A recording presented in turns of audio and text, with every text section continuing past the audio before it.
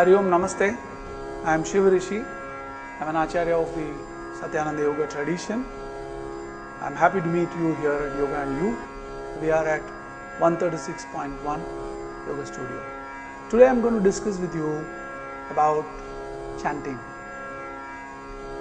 In fact, chanting has been a pre-creation truth, in the sense this whole universe has been created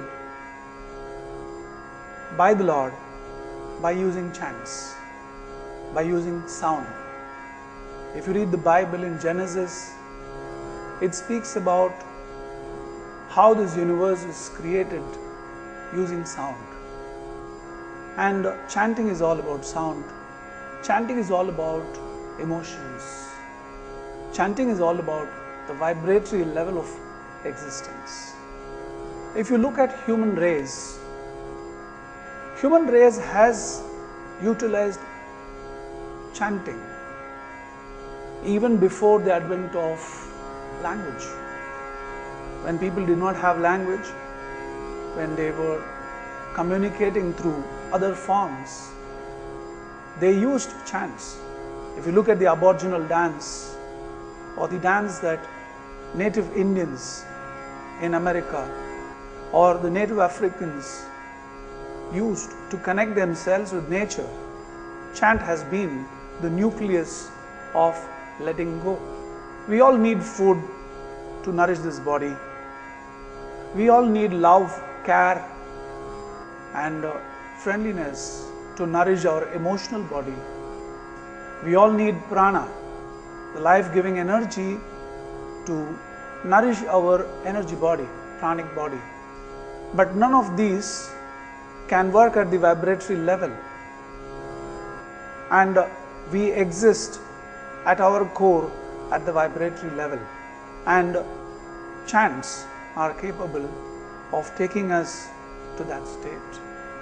And if you look at any religion in this world, since the advent of any religion, chanting has been a tradition. Swami Satyananda and his Guru Swami Shivananda. And if you look at the whole tradition of Bihar School of Yoga, chanting has always played a major role. In fact, in ashram life, in daily life, chanting can bring about a complete change the way you feel about yourself.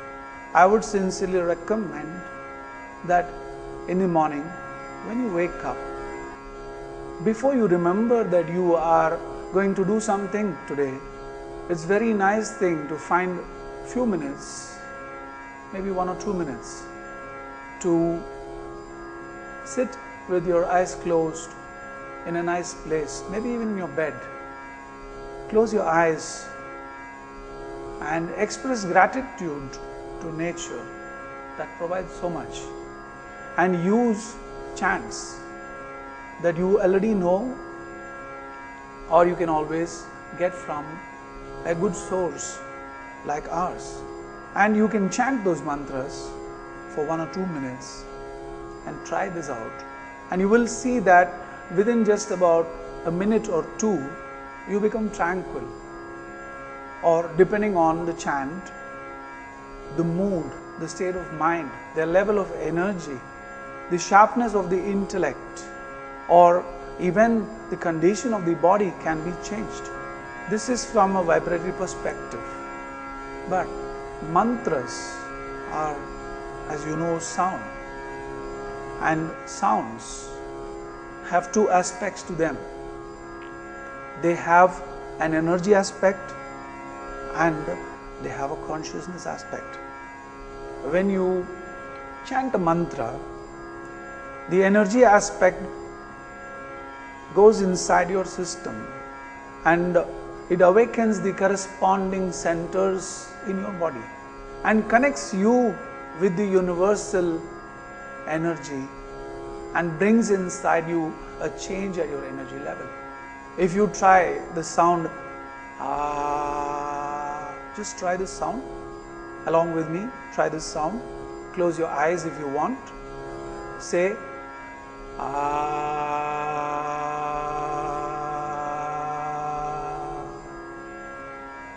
Open your eyes now. Where do you feel the sound is emanating from your body? Is it emanating from your right shoulder or your right knee? No. It's emanating from your navel. Yeah. If that has been your experience, then your observation is right. Sounds have specific locations in our body, and these specific locations connect to specific emotions. And when chants are done, when you use the mantras that have been developed by the great seers, they are called seers.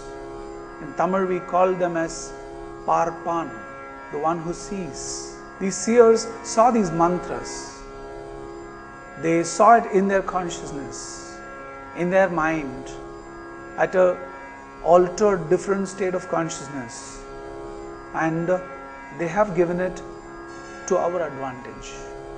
So it's my sincere appeal to all of you to definitely try chanting in your life. I wish you all the best. Hari Om Tat Sat.